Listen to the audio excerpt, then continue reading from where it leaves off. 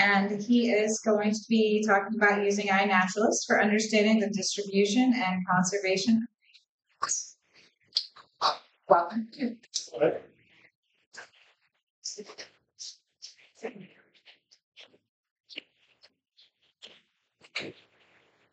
How's everybody doing tonight? Good. Good. And where's the camera of the people at home? There's two of them. Here and there. Yeah. You're standing there, you're in one, Okay. and the other one's up here. It's up here. Okay. So if you want to walk around, it's okay. Okay. All right. Very good.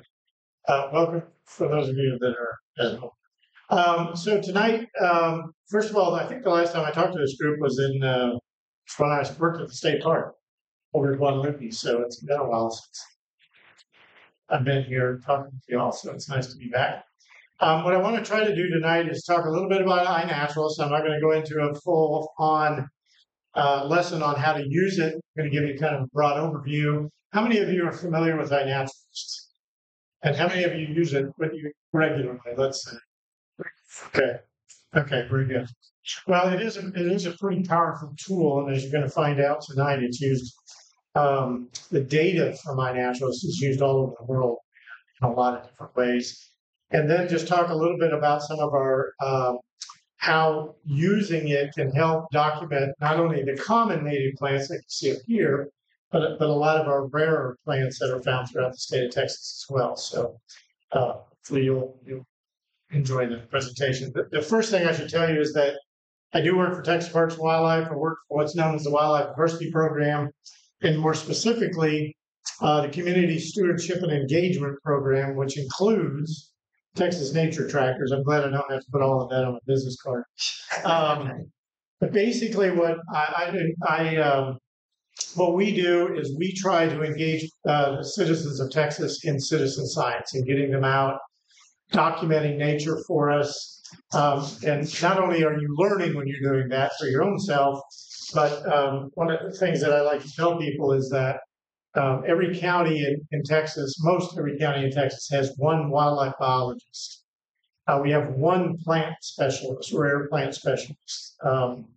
We have one ornithologist. We've got all these onesies, and they can't do everything to monitor our natural resources. So that's where citizen science can really pay off in terms of contributions and using that tool. That's pretty handy. iNaturalist can be a great benefit in terms of documenting a lot of things that we otherwise can't get documented and thus don't have a good understanding, especially of distribution of some of those things, both plants and animals. And without that good background knowledge of how things are doing, it's hard to do conservation or make conservation decisions based on incomplete data sets. And that's one of the challenges we always have with that sort of information, whether it's golden cheek warblers or whether it's toebush fish-hook cactus. So I work with one other person, Wendy Anderson. She works out of Austin. I work out of Bernie. And if you ever get a chance to have her come present, she's completely awesome. She is a plant person as well.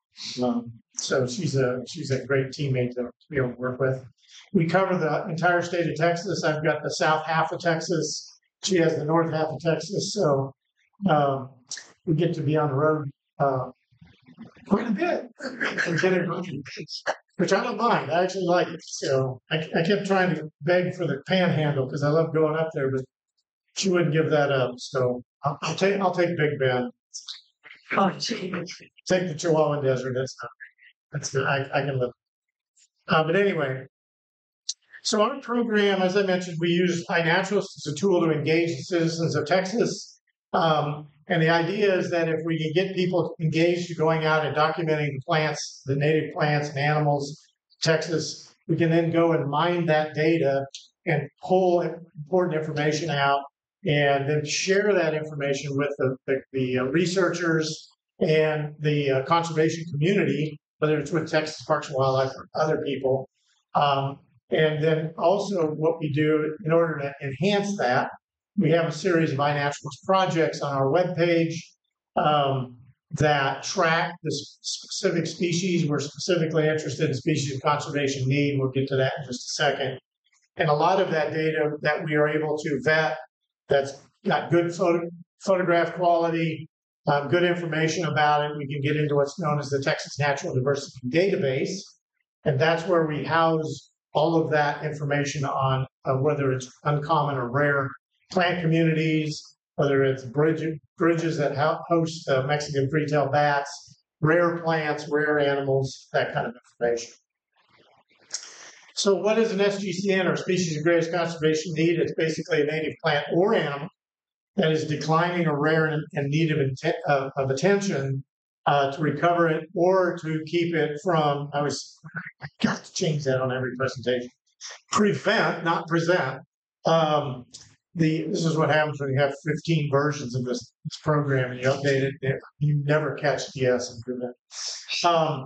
The need to list under state or federal regulations. So these are 3 examples right here of Edwards Plateau SGCN, Plateau milk pine, which looks an awful lot like much more common pearl milkweed, except it doesn't have the pearl in the center. And of course, scarlet leatherflower, a beautiful vine, perennial vine, and then towbush footchoke cactus, which there looks huge, but it's actually a cactus about that big around.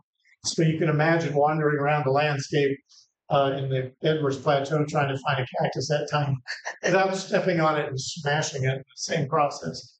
So those are the kinds of plants we're looking for. In Texas, we have just plants alone. We have 432 species that are considered species of greatest conservation need. We have 43 species that are state threatened or endangered. And we have 35 of those are actually also listed as federally threatened or endangered. And there is a database where you can go and find out about this information.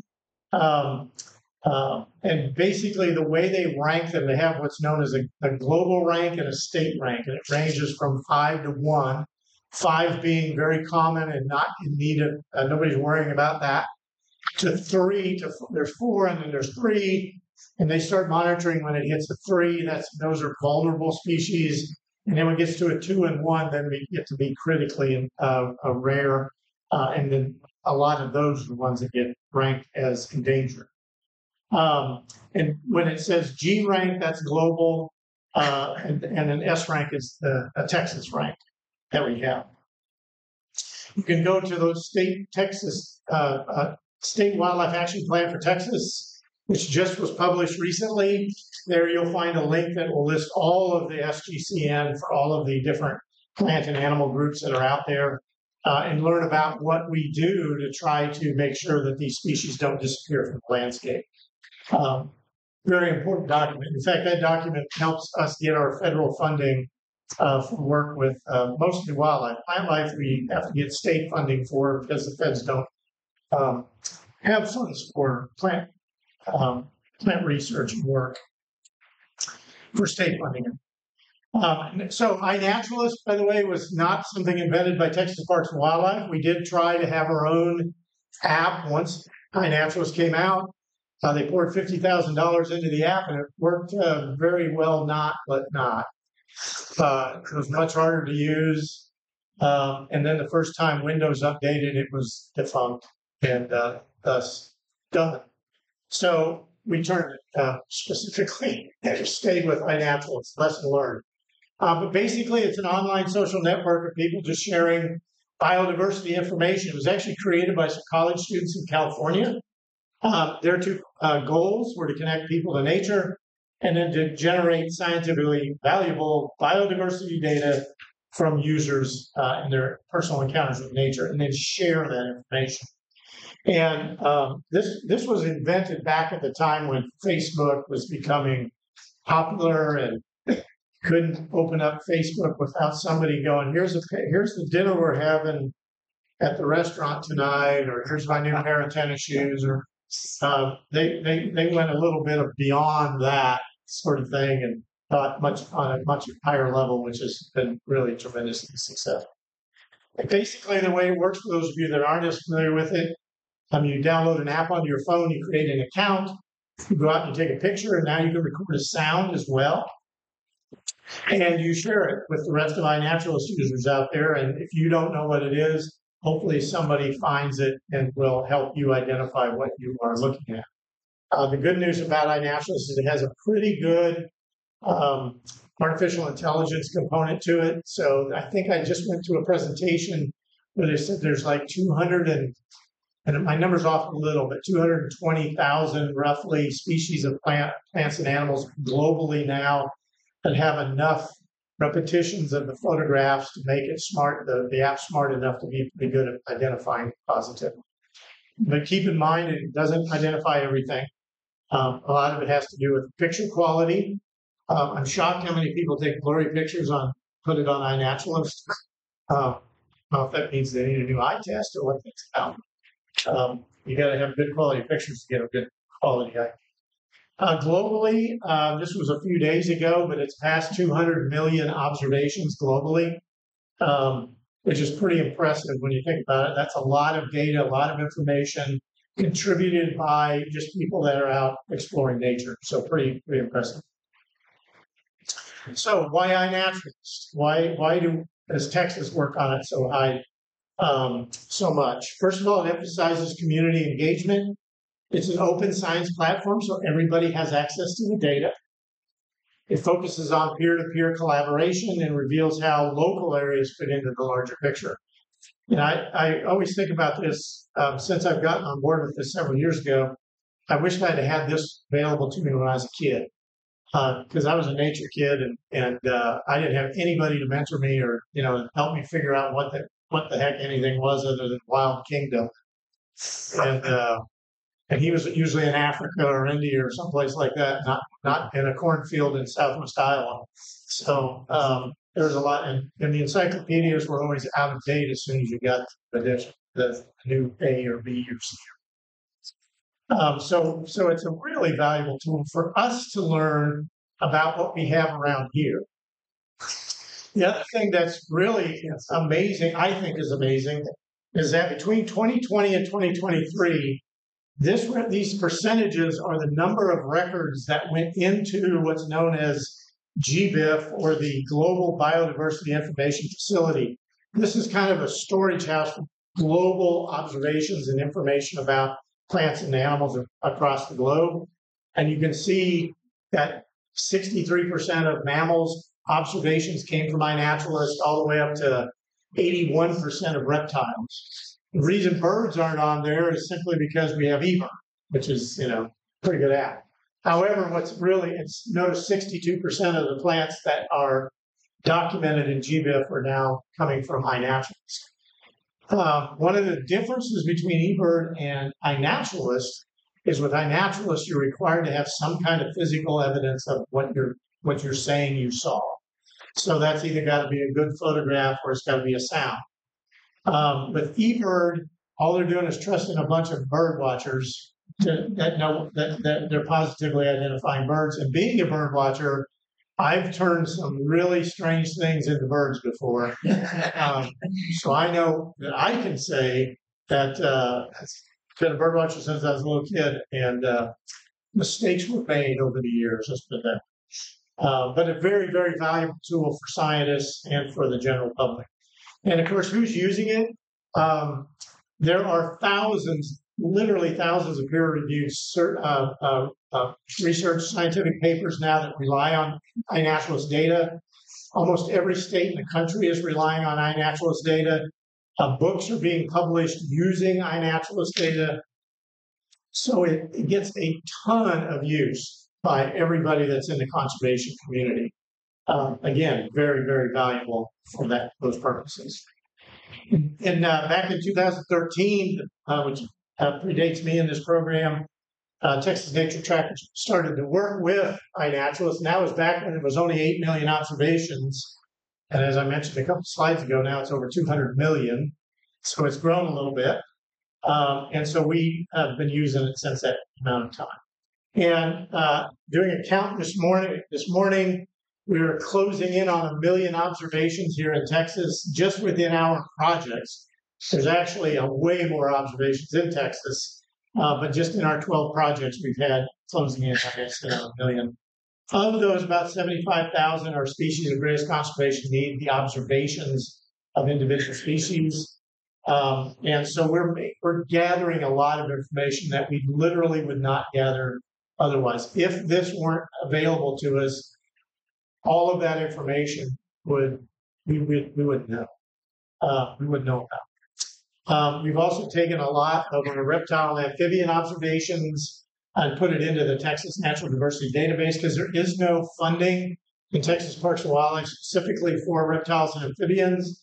And as a result, iNaturalist becomes a very, very important source of data.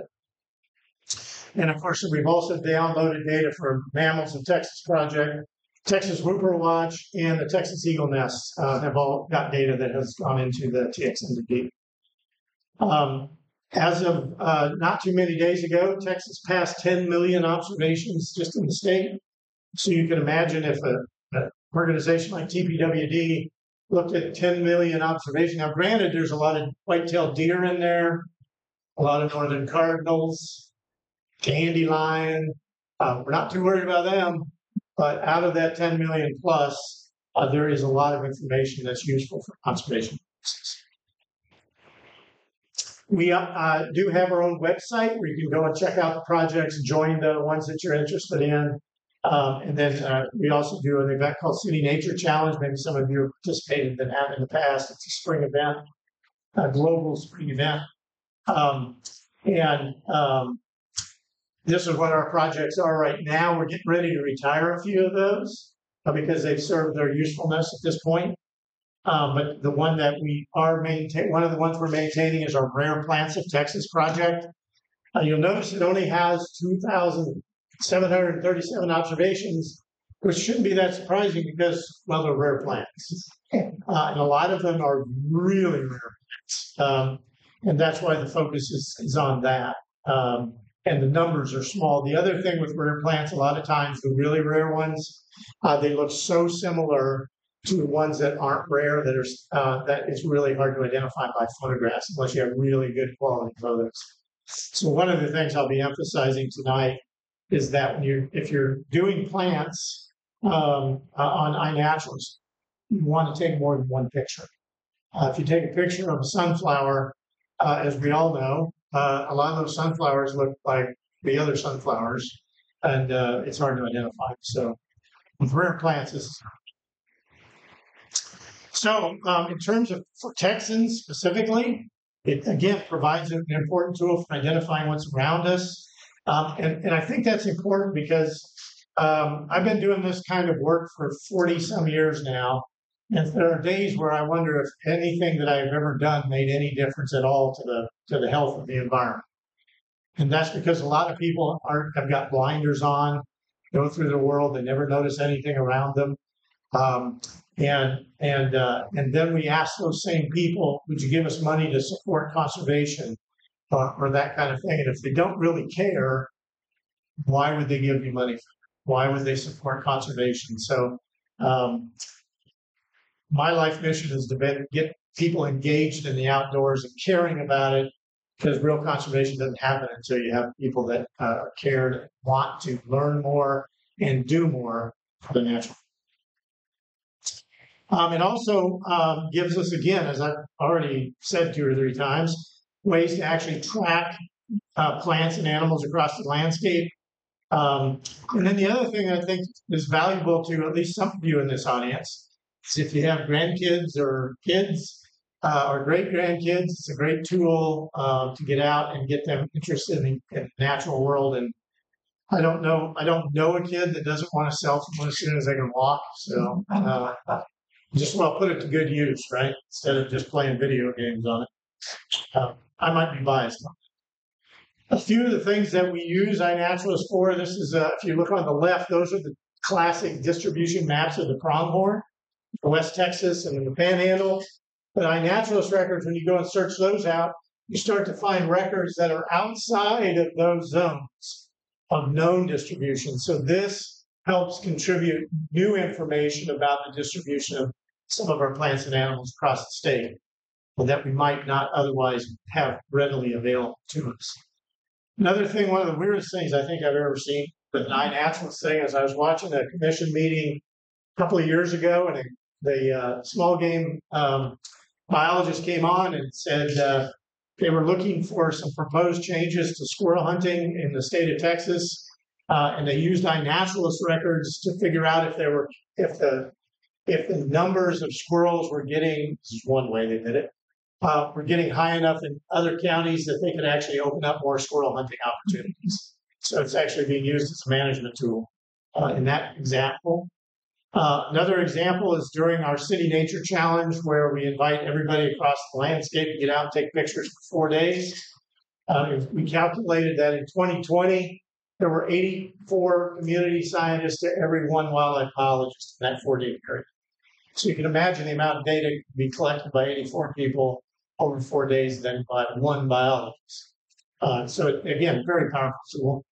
The other thing iNaturalist in Texas is being used for is actually just collecting information for city officials and county officials and other entities that are trying to figure out is what's going on their pieces of property. For example, in this particular example, there was a park that they had in the Dallas-Fort Worth area, and they had a small piece of ground that the city or county people were debating as to whether they should maintain it or keep it or what they're going to do this property.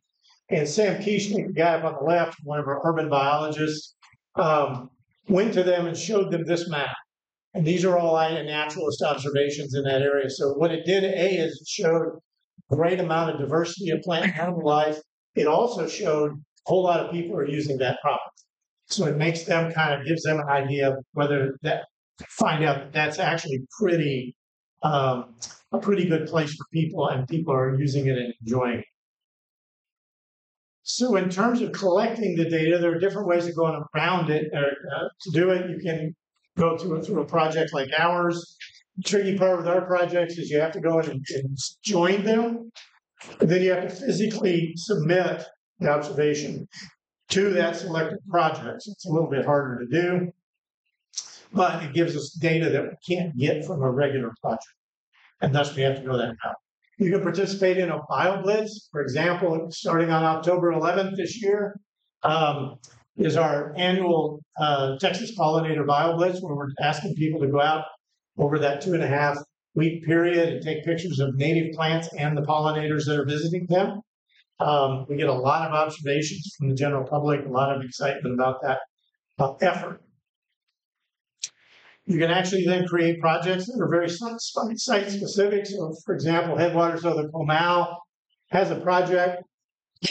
We've had over almost 15,000 observations, and I've been there. It's not that big an area. So that means a lot of people are contributing things, and over 1,400 species of plants and animals. So if you ever visit, if you take somebody to take Headwaters Comal and you make your first visit, there's a lot of diversity in it. Nice small problems. You can also do taxa-specific projects like we do at Guadalupe River State Park, the butterfly survey we've been doing now for 9 years. We not only collect data by walking around, collect data that way, but photographs taken and put on the project, which helps us document with proof that we've seen the species we say we're seeing. And then finally, if you want to get really personal, you can create your own project for your own property. This is a project that I started when we bought our house in Bernie a few years ago. Planted a lot of native plants, got rid of all the non-natives for the most part. And you can see that we're up to 640 species in a yard that the front yard is probably 25 by 30. Backyard's probably not much bigger than that in terms of feet, not yards. And the diversity we've got there. And that's one of the things with something like iNaturalist. When I talk to a lot of NIPSOP groups and other places, and people are wanting to put in native plants. And as you all know, we got this great seed project that's fantastic. One of the things that I've always tried to encourage people to do is if you're going to put in native plants, don't just walk away and say your job's done. If you're going to put in native plants, why don't you follow up and see who's coming visiting? Are there new birds coming to the yard to feed on the new insects that are coming to your yard? What kind of butterfly species, or bees, or wasps, or other things like that? So it's a great way to just spend some time in your yard, developing more of an intimate relationship with your yard, and actually finding out is all of that work to put in those native plants, is it actually paying off? Does it make a difference? And it's kind of fun when you go, it does. So then talking about iNaturalist a little bit and using it, when you take a picture with iNaturalist or record a sound, you're creating what's essentially a digital voucher.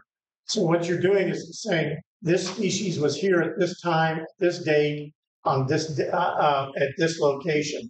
And all of those different colors, by the way, represent different taxa. So green would be plants, and I think blue is birds, and or red is one of the two. But it gives you an idea of where something is on the landscape at that time. That doesn't mean it stays there, but it certainly gives us a current record of what's going on. And what's nice about that is over time, you can go back. If people continue to record or document, you can go back and say, okay, are these plants still here? Are these animals still here? Or you see a rare plant botanist sees a plant and they go and they confirm that it's that, and it's in a new place. They can go out and hopefully be able to investigate if there's a new population for them. So when you download the app, you open the phone, the iPhone's on the right, the Android's on the left. It's going to look like this. It's going to have your observations. And then it's going to have buttons so you can take and upload some new data. We're going to run through this. Basically, when you click on that button, you're going to get this screen where you get these choices. Now, if you use this on an iPhone, on an Android, you'll also be able to have a fifth option, which is sound recording that you can pull in a sound library on your phone. Basically, you can document something without a photograph, but it will never get to be what's known as research grade. We'll talk about that in a little bit.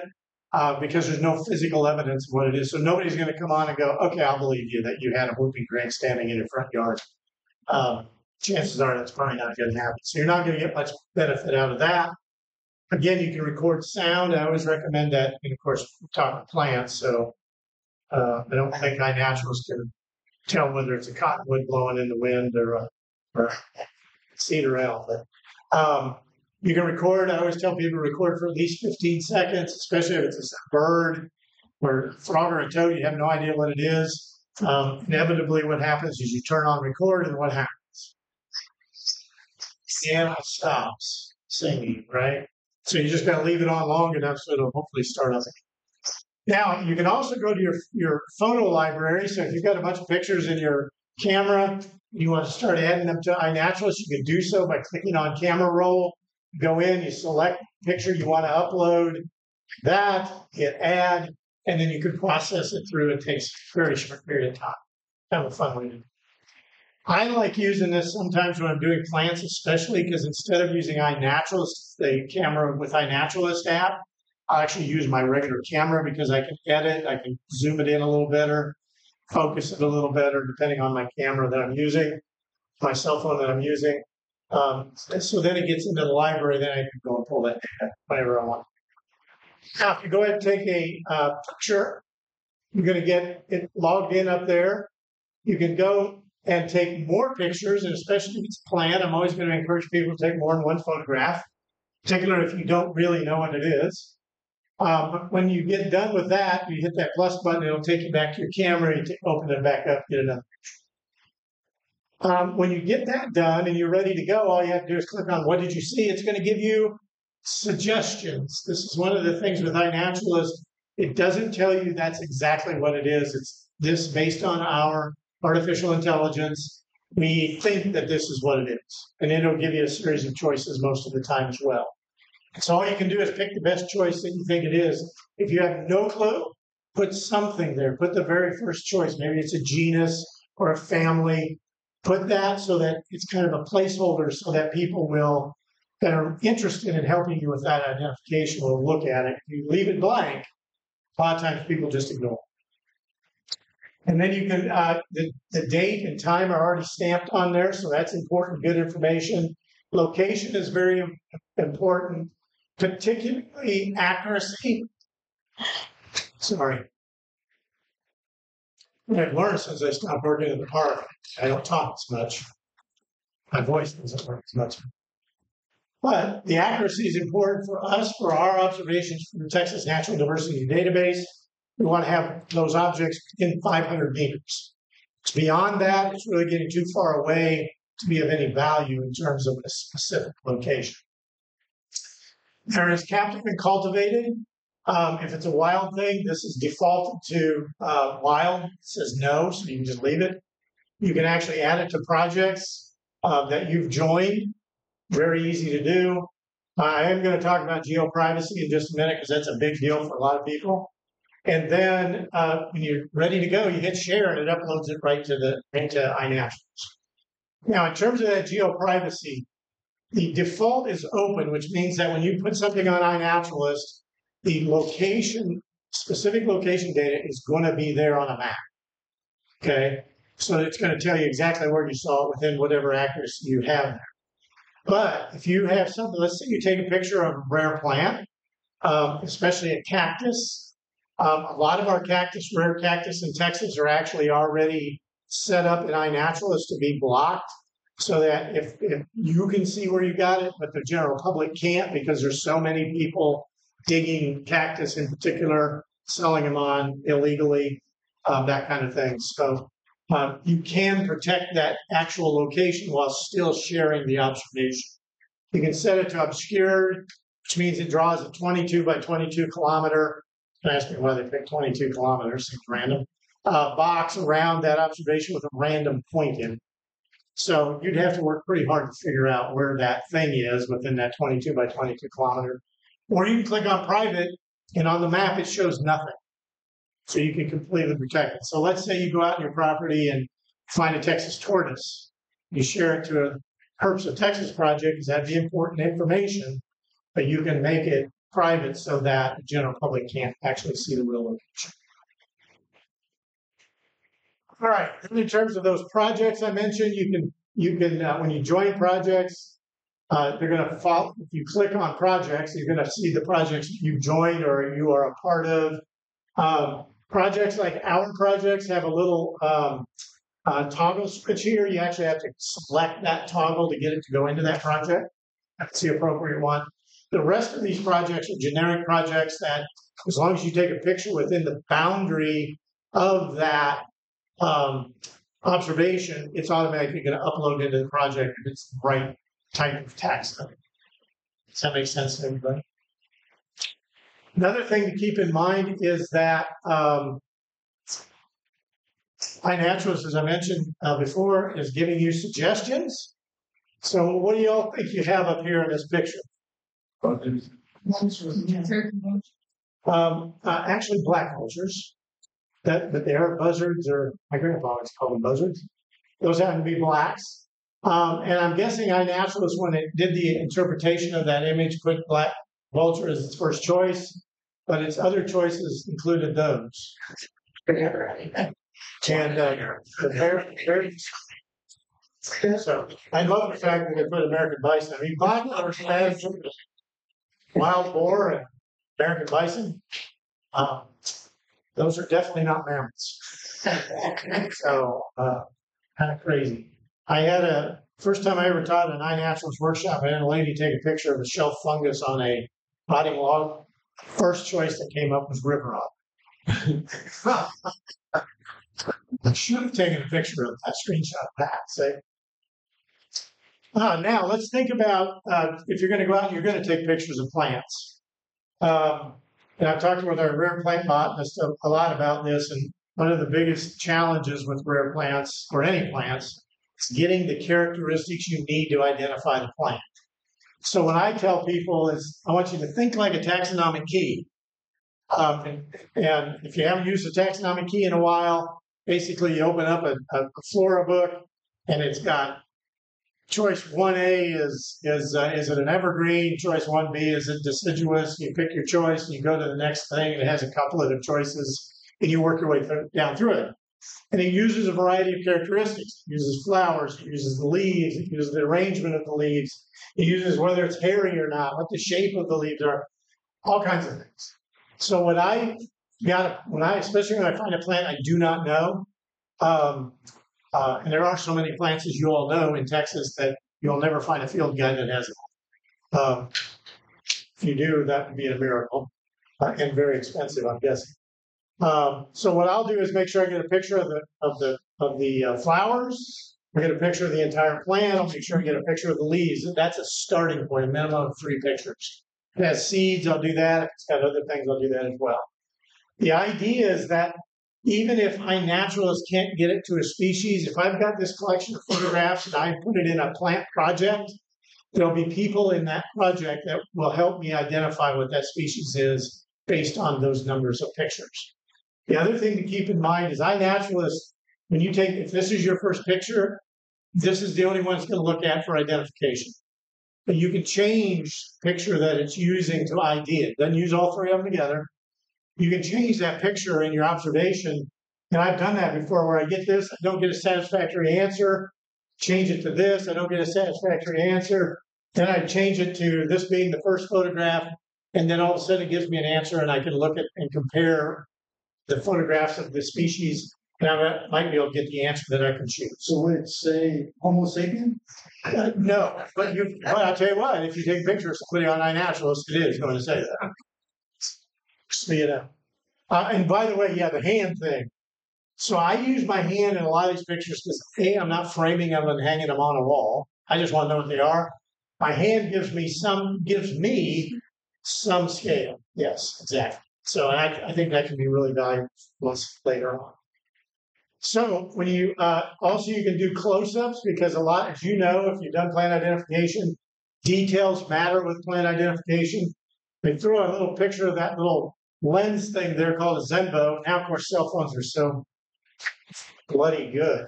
You don't need it, but you can get really close. That's a high-quality little device I carry in the field a lot. I get really close. Here's a gallium. We all know gallium flowers aren't that big. So that helps. There's a cedar. And then these are the flowers. This is a little flower cluster from spice bush. Very tiny flowers. Same thing with chickweed up there. You can get details on the seeds of grasses or even the hairiness of a leaf. All of those details can sometimes be important. Leaf arrangement is really important. Again, thinking like a taxonomic key, especially with woody plants, are the leaves opposite one another, where the leaves are paired at the node, or are they alternate on the stem, taking one at a time on each node? That can be very valuable. Okay, now I'm going to give you a quiz. Random quiz.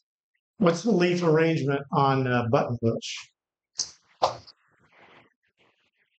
Anybody know? Opposite to what? Each other. Yeah, but there's actually a lot of times there's 3 leaves, so they're called whorl. So sometimes that's a good answer though. You got opposite. That's a good start.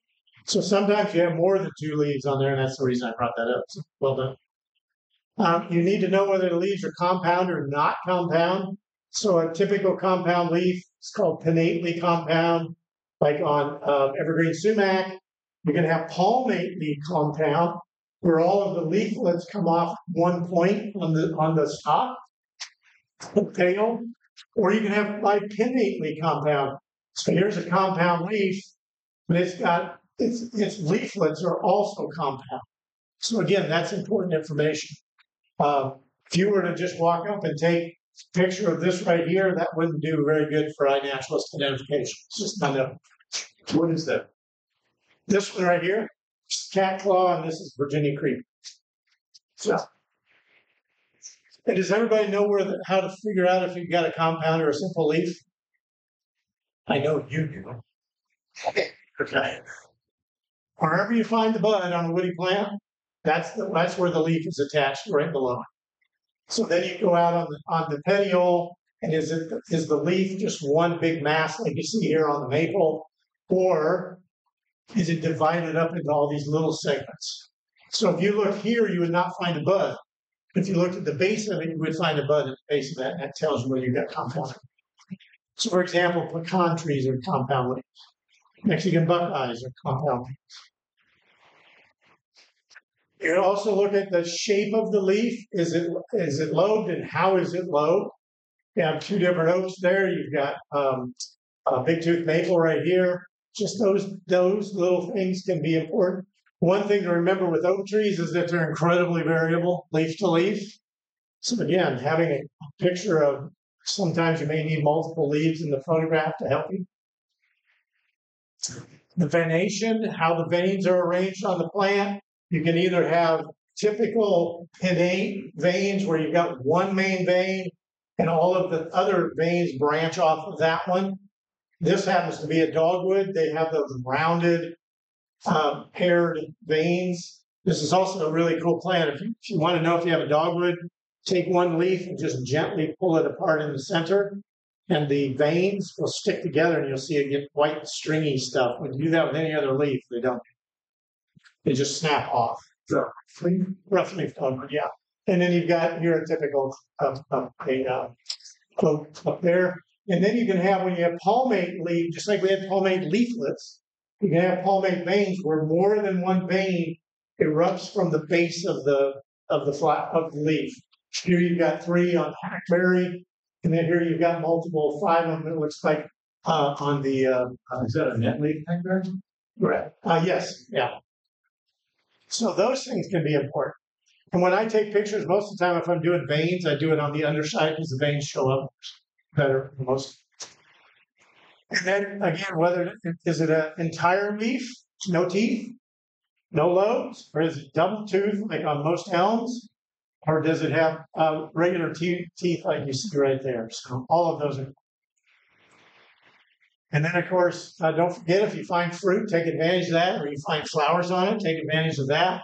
Again, the more information you provide for iNaturalist users to help you with the identification, the better off you're going to be. And then finally, are there any stem modifications? Are there prickles or thorns? Are there tendrils? If it's a binding plant, all of that can be valuable information. And then finally, what's really amazing with iNaturalist is I took pictures of these two and just threw them on there, and that was the only thing I gave it. Identified both trees correctly. So, I mean, it's got some power. It's got some power. Of course, this is a Texas persimmon, and that happens to be a live one. One of the things I wanted to mention, sometimes when you take a picture of a plant, you find more than just the plant. You see those little rows of dots? Anybody knows what caused those? Sepsa? Yellow belly sepsa. Yeah. Well, I should say sepsa. Probably yellow bellies. But it could have been anything. Sepsa. So then one of the nice things is you start taking pictures and you're putting things in iNaturalist, and now you want to go and look at what you've got. Well, when you create an iNaturalist account, you get your own web page on iNaturalist. It has all of your observations. So this is where you can go and really do a lot. It's on the web page. So this is what a typical web page is going to look like. Across the top, there are all kinds of drop-down menus that you can utilize. Red arrow points to menu because behind the menu is where you find help. And they've got great tools for helping you. They've got tutorial videos. They've got a forum where you can ask questions if you're wondering what's going on. Fantastic place. So that's important. And then if you look up there, it says explore under that red rectangle. You can go in there and you can actually explore for any species on Earth that you want to know about. And it'll pull up all of its observations. So if I was going to travel, like in January, theoretically, I'm getting on a plane and sadly having to fly for 15 hours to go see my children, one of my children and grandchildren in New Zealand. I mean, it'll be neat when I'm there. It's drugged me for the 15 hours. But I can go there and go, okay, I want to go. And one of the things I want to do while I'm there, besides seeing the grandkids, of course, when we're out hiking, I want to be able to take pictures of butterflies. And I want to know what the butterflies are there. I can go and look for a project on New Zealand butterflies, and I already have.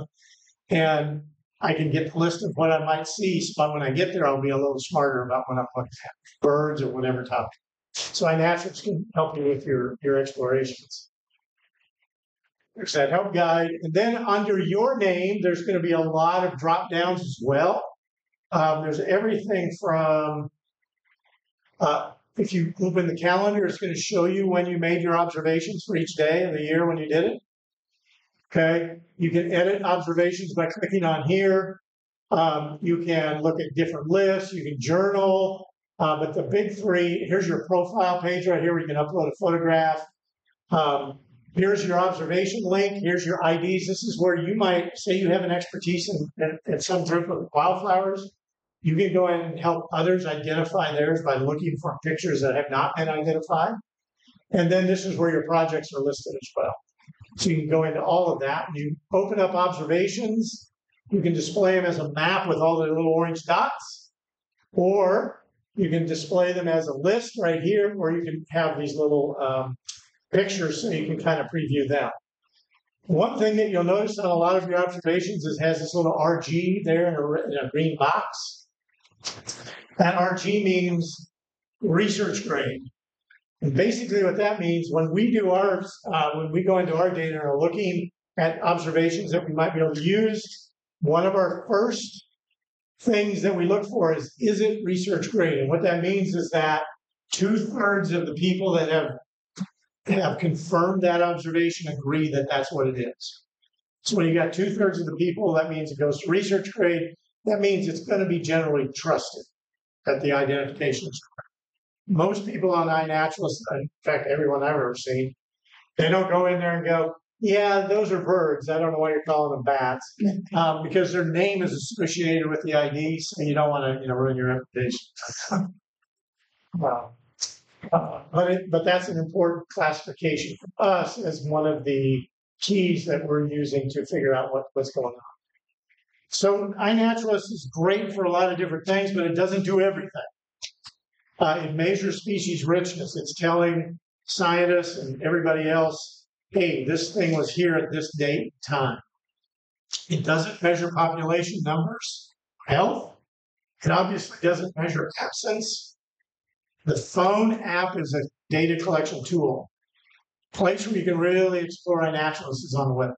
A lot of people don't use the webpage. It's too bad because there's all kinds of things you can do. Another neat thing about the webpage is if I'm building a presentation and I need a picture of something and I don't have one, I can go to iNaturalist and search for it. And as long as the copyright stuff says I can use it, I can put it in my presentation, give a photo credit, and I'm good to go. There's not, and a lot of times if you went to the web and did that, you might find your picture, but there'd be some kind of watermark across the middle of it because they want you to pay for it. iNaturalist, that community effort. Some people guard all their photos, but a lot of them don't. I should also mention the Seek app. The Seek app is actually downloaded 5 to 8 times more than the iNaturalist app because you don't have to have an account. It's designed for kids under the age of 13, so they don't have to have an account, no privacy issues. You can upload your images from Seek to iNaturalist. iNaturalist uses the same artificial intelligence where Seek does as iNaturalist does. But there are certain limitations to it, a little bit less robust. But it's a great app. The nice thing about Seek is you take it, you point it at the object, and it starts to tell you what it is right away. So that's good. And by the way, I just want to mention too, a lot of these phones now have like Plant ID built-in apps that they'll tell you the thing, which is great. But what it doesn't do is it doesn't contribute any of that information to science or understanding. It's a kind of a personal tool to help you identify something. But if you want to contribute, you need to use an app like iNaturalist. Greg, Yes. you mentioned some California students. Is there now some corporation or nonprofit that One of the guys that maintains it? 2 of the guys that created it are still working with it, and they are now a private 501c3. So they had sponsors, California Academy of Sciences, and a couple of other sponsors. The National Geographic was a sponsor, but now they've gone ahead and formed their own 501c3. So, for example, I give $10 a month to iNaturalist because I use it so much. I just make a personal donation. So they accept donations to kind of keep them going, and they have to go out and find grants and things like that. But Scott Laurie, who was one of the students that invented it, is still widely, he's known globally about how this works and everything. And they're getting ready to actually roll out a new version of iNaturalist, the app. They're testing it right now. And sometime in September, they're doing a soft launch. And then eventually it'll be rolled out on most styles of phones. And I don't know what those changes are going to be. It'll be interesting. But supposedly it'll be an even better version. Don't they always say that about every app? How often does that actually? So I wanted to also talk about rare plants in Texas because there are not many protections for rare plants in Texas or anywhere else for that matter. First of all, prohibited acts of the Endangered Species Act for plants. So if you have a rare or endangered plant, it's listed. It's illegal to import, export, or sell without a permit. Okay. It's illegal to remove or possess them from or destroy the plants on federal areas. Obviously, same thing with state areas. It's illegal to damage or destroy on private lands with a federal nexus. So let's say you're a landowner, a rancher, and you've got some funding through Texas Parks and Wildlife through a federal wildlife grant, and you're applying that money to your property, and you've got a rare plant or animal there. One of the things you can't do is go and destroy those, or you're violating federal for rare and endangered plants and animals. Developers are not required to mitigate. That's one of the biggest challenges we have. The developer can go in and do whatever the heck they want, and I'm not bad mouthing developers because most of us are living in houses built by developers. But what a lot of times happens is this is why having that information is important, because the developer is going to find a piece of land and they're not going to know there are rare plants or animals on there unless somebody in the past has done some logging or done some surveys. A lot of them, not all, but a lot of them will work with that to either take those plants and move them to another location or somehow try to protect them if possible. But they're not required. And again, there's little or no regulatory burden for private landowners. So if you have an endangered species on your property, you discover that you do, if you want to go out and destroy it because you don't want the government messing with you, go for it. If you want to help cause the extinction of something, you go ahead and do that just fine. I will tell you that I've worked with the TXMDD and I've asked them, I'm doing a big bat project where we're surveying bats across the state on private lands. And in order to share the data, we have to have a waiver that says we can share the data, which includes the address. But in all the years, the 20 years this guy's been working on the database, he's never had one request from anybody in the public for the addresses of anybody that's had data contributed on it. So most people aren't out there going, hey, I'm going to go in there, I'm going to see who's got a red bat, and then I'm going to sneak on their property because I want to steal the red bat. It doesn't happen. But paranoia is real. So we have to be very careful with that. In closing, all plants matter, just like all wildlife matter. They don't get the protections that wildlife do. There are efforts to try to change that because bottom line is, if we don't have plants, we don't have us. So, and I was talking to our rare plant botanist, and I said, you need to help me answer a question. She goes, what is it? And she goes, she's a wonderful lady. She says, I said, somebody asked me, why does that rare plant matter? She goes, well, then why do you as a human matter? That's not the answer I give, but bottom line is all of these, we may not understand what they're there for or what they're good for or anything like that. But I always tell people, if they're there, they're on this earth, they have a purpose, whether we understand it or not. And I think we, as the species that lords over everything, it seems like, have a responsibility to take care of this. The other thing is, when you play Jenga, you slide those, you just never quite know when the thing's going to fall. It's kind of like with plants or other animals, but especially with plants. You never know when the disappearance of that animal is going to trigger, cascade other events that cause local extinctions of other things. And one of the biggest things that they're working on now, especially in the insect world, are pollinators and the decline of pollinators across the globe. The problem with that is we don't know a lot about a lot of our pollinators. A lot of our bees are, 3 millimeters long, and most of us have never seen them in our life, including a lot of scientists. They may be pollinating a plant that we just don't know about. That plant disappears. Does that insect disappear? Or does that insect also pollinate 3 other kinds of plants? And because it gets a local extinction, what happens to the things that it also used to visit? And the other thing to keep in mind and the reason I advocate to keep taking pictures, is because just because something is common today doesn't mean 50 years from now it's going to be common. We all know development right here in Comal County. What was it, a couple of years ago? This was the second fastest developing county in the country, I believe it was. So a lot of your landscapes here are disappearing at an alarming rate. So with that, go plant species, go animal species. So again, having a knowledge of where these things are on the landscape currently and into the future can help us down the road on another generation when they're trying to figure out what happened, where they might stay. So with that, I'll take any questions you have. That little thing up there, don't take a picture of that. But that is a scan thing that the feds have asked us to do to prove that we actually go out and talk to people so we can continue to get our funding. That's the one you want to take a picture. It's a voluntary, it's basically male, female, for much sake. Like if you want to do that, you can. If you don't want to, you don't have to. But I'm required to at least give you the opportunity. Question on the chat Yes. says you might want to explain checking cultured plants with photographing their garden. So, Oh, sure. Yes, we can do that.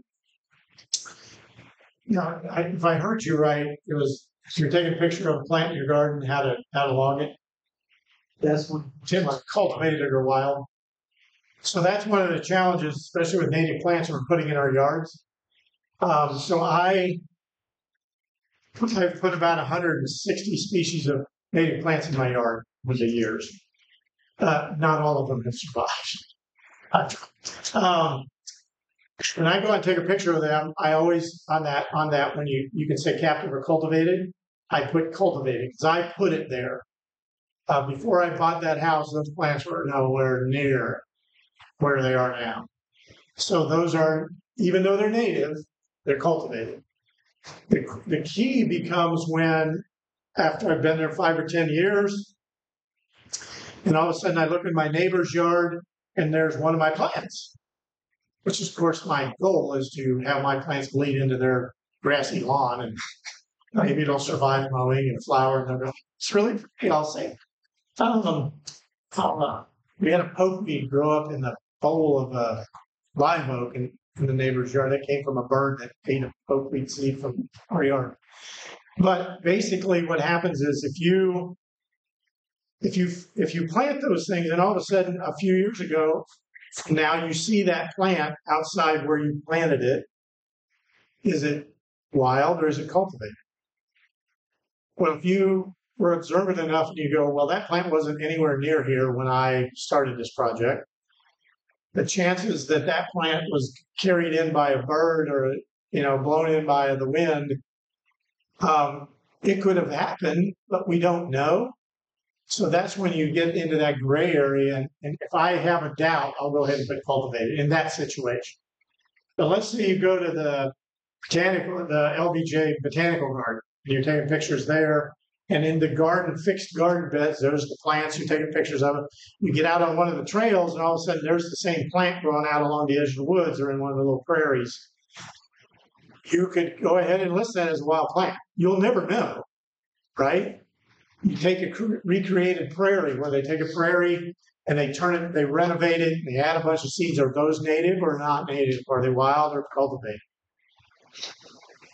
At some point, you just have to kind of make your own decision, smartest decision. I'll give you a perfect example of one that really causes a lot of confusion is red yucca. It's only native to 2 counties in Texas, but it's planted all over, right? But it's only native to those 2 counties. So like we're doing our work with that plant, we're only going to focus on the presence of those plants in 2 counties. Okay. It is very easy when you're out taking pictures to forget to check cultivate. So you kind of have to just kind of do that best. Hopefully that answers. So, yeah. So I have dangerous facing animal problem. Can I kill that? Oh, You don't tell anybody. I mean, so here's I was just wondering, said there was a difference between animals. Yeah, I mean, So what about Texas? well, they have more protections because they're animals and because there's more regulations involved. Plants just don't get the recognition for protections. And a lot of it has to do with funding, frankly. But when I was a wildlife biologist from Comal in Kendall County, I had landowners I'd go visit. One of the first things out of their mouth was, "Do not tell me if you hear a golden cheek warbler, because if you do, I'm going to go clear all the cedar trees in my property." Because of that and I'm going to call it what I think it's paranoia that the government's going to come and take my land. Okay. I think if I were one of those landowners, and somebody told me I had Texas Wildlife comes out and goes, "Hey, you got a population of golden cheek warblers," I'd be going, awesome. Because that means I'm taking care of that land well enough to host an endangered species. What's wrong with it? That's my opinion. And so I think we've got it twisted completely backwards, where people revile having rare plants or animals on their property instead of celebrating that. And I don't know how you turn that switch and flip it the other way. I've been trying for a long time. I find that it probably falls on deaf ears. We have our biases. And we do too. Yes. I have an iNaturalist question. Okay. Repetition. Is it important to, especially if you have species that are wild on your property, to re-record them at certain intervals, or? I mean, it's up to you. It's completely up to you. There's no rules or regs on how to do that. What I do is I'm big into phenology, which is studying of when things appear, when they flower, when they go to seed, when they die back, or when birds are migrating through. So every year in my garden, I'll go through it, and when the first large buttercup blooms, I'm going to take a picture of it. Even though I've taken that same picture of that same plant for 5 years, I'm going to take a picture of it because at some point I may want to look to see if they're blooming at different times of the year. If they started early this year because we got a bunch of rain over the winter, or maybe they didn't even flower, that kind of thing. So it's more for my personal use of it, if you will. But collecting data in the wild over the years as more and more people visit and they're all taking pictures and they don't know who they are, each other is. When you accumulate enough data, all of a sudden you can say, for example, let's take the Texas tortoise. So somebody, there's a park, for example, and there's Texas tortoises on it. People are taking pictures over the years. And, one year you get 5 pictures of it, the next year you get 15 pictures of Texas. You don't know which one it is, right? But over time, you could go back and say, hey, how are Texas tortoises appear to be doing at that location? So you can kind of do a rough monitoring of that. But again, I use it because of phenology. And the other thing I do is I take a lot of pictures of pollinators in my yard because I want, again, 3 years ago, I had so many different species of wasps in my yard. It was amazing. I had no idea there were that many different kinds of really cool wasps. And just before you start going, well, why would you care about wasps? Every species feeds on some kind of insect that, as a larva, that are mostly pests to us. Wasps are great alternatives to spraying chemicals because they go look for caterpillars and grubs under the ground.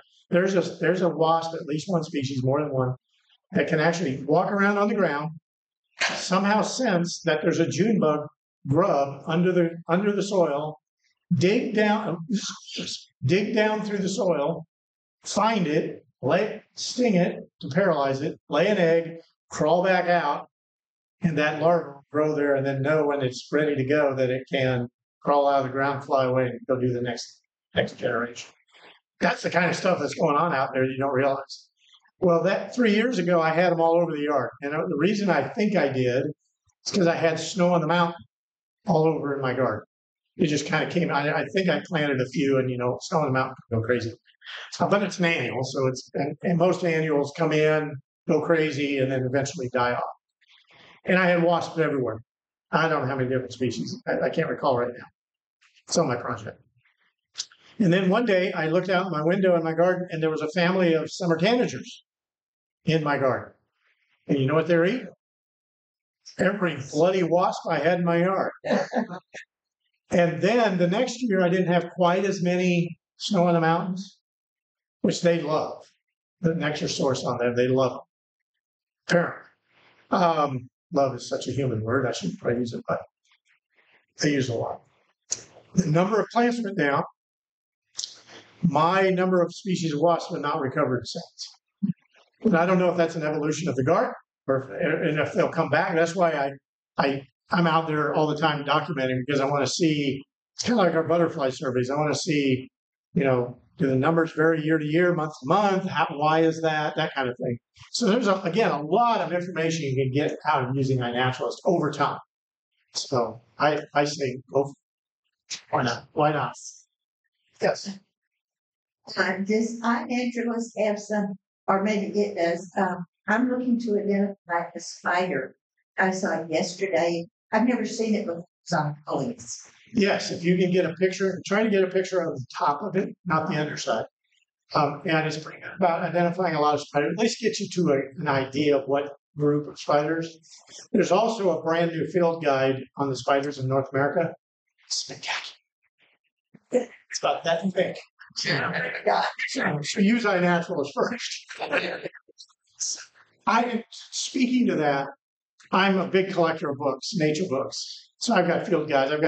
I finally started cataloging in books in our library at home, and I'm up to over 300 books, and I've only done the insect and plant books. And I've got 6 shelves of bird books, so I've got a ways to go. But so when I say I'm a collector of nature books, I really am. But when I use iNaturalist, a lot of times I'll use it and give me an idea of what it is. Then I can go later if I don't, I don't know for sure. I can go find one of my field guides and see if it's in there and get confirmation. I do that a lot with moths, especially moths and spiders are 2 big groups. But if you can get a good and get a clear picture, that's the tricky part, is to get it in focus. This guy did not hide from me. He's right out. Ready to defend himself. Oh, well, there you go. Very much. There you go. And remember, most of those spiders we see are girls. Okay. Yeah. And yes, they will try to defend themselves if they need. Any other questions? Yes. 2 counties with radio. Oh man. It's out. It might be 10. Not you. No, the Chihuahua Desert. So out by the Big Bend area. So it's not even Terrell County. It's farther west than that. There's only like 4 counties in the Big Bend region, but 2 of those counties out there. So that it's native. All right. I hope that was okay.